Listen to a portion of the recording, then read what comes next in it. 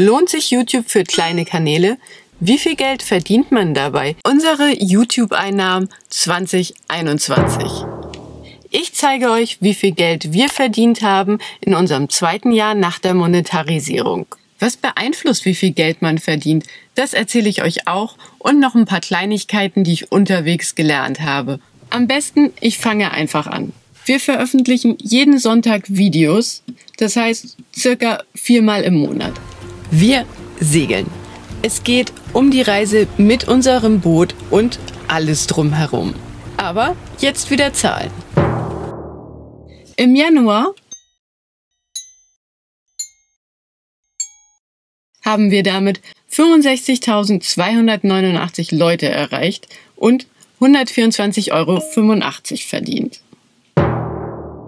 Im Februar waren es etwas weniger, so um die 50.000 und dafür gab es 109,49 Euro. Im März haben wir für 110.000 Views 309,93 Euro gekriegt. Wie kommt es jetzt aber zu den Unterschieden?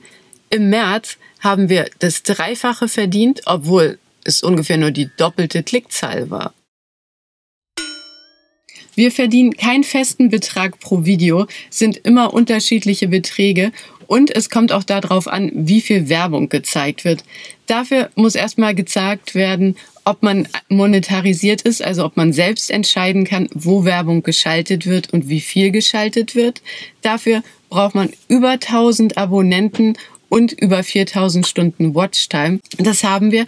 Damit können wir selbst entscheiden, an welchen Stellen Werbung geschaltet wird.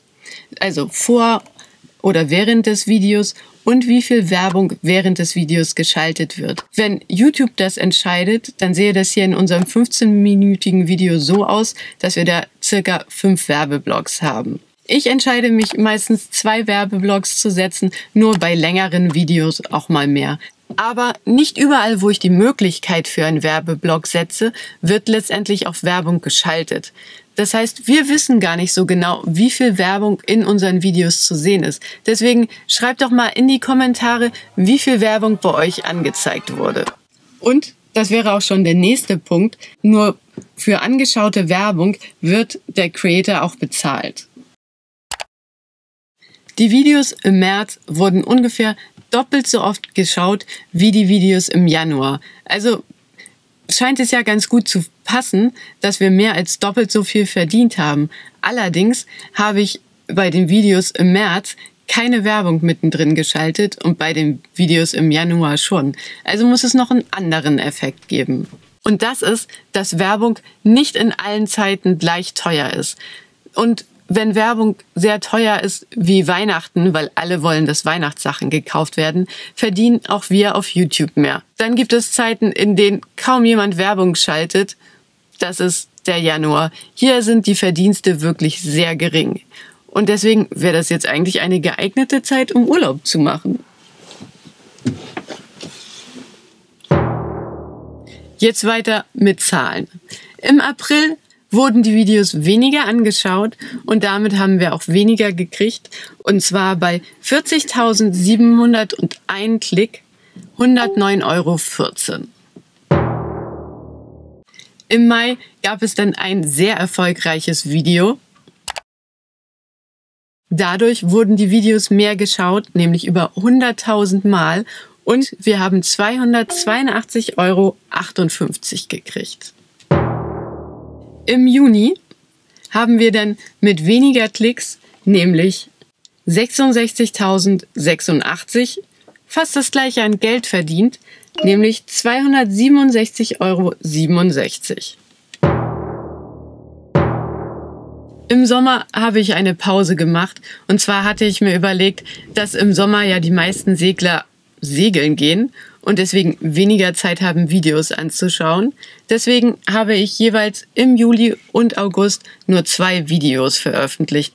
Damit haben wir natürlich auch weniger Geld verdient. Im Juli sind es 35.208 Klicks und dafür 142,24 Euro. Im August sind es 31.918 Klicks und 113,14 Euro. Im September habe ich dann wieder angefangen, regelmäßig zu veröffentlichen, nämlich 4 Videos im Monat.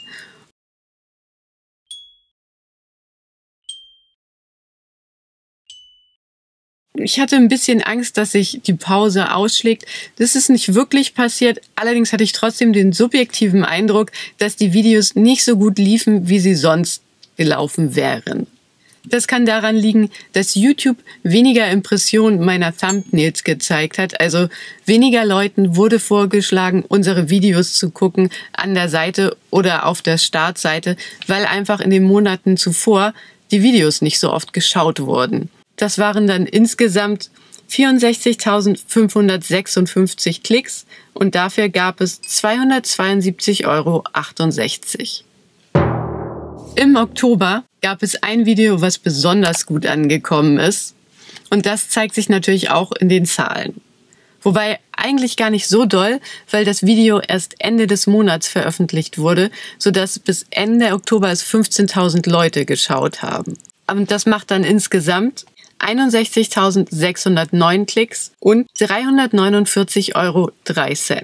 Im Herbst merke ich, dass die Werbung wieder etwas teurer wird und wir mehr Geld verdienen, weil es auf Weihnachten zugeht. Der November war bei uns der beste Monat überhaupt. Das liegt zum einen daran, dass dann noch das Video aus dem Oktober sehr gut performt hat und noch 15.000 quasi extra Views gezogen hat. Und immer wenn man ein Video hat, was sehr gut ankommt, kommen auch die Videos danach öfter an. Das liegt, glaube ich, auch wieder daran, dass einfach YouTube deine Videos öfter in einem breiteren Umfeld vorschlägt. Außerdem kommt hinzu, dass Weihnachten immer näher rückt und außerdem wurde, glaube ich, in diesem Jahr auch wirklich viel Werbung für den Black Friday gemacht. Wir haben über 600 Euro verdient bei knapp 100.000 Klicks. Deswegen gibt es auch viele YouTuber, die im November, Dezember mehr Videos veröffentlichen als sonst. Weihnachten haben wir etwas weniger Geld verdient. Allerdings habe ich auch nur 3 Videos veröffentlicht, weil ich eine kleine Weihnachts- und Neujahrspause gemacht habe. Das heißt, wir haben für circa 64.000 Views 382,63 Euro verdient. Damit haben wir in 2021 insgesamt bei YouTube einen kleinen Moment. Ihr seht, wir werden nicht reich durch die Videos. Deswegen, wenn ihr uns unterstützen wollt, könnt ihr das bei PayPal oder Patreon tun.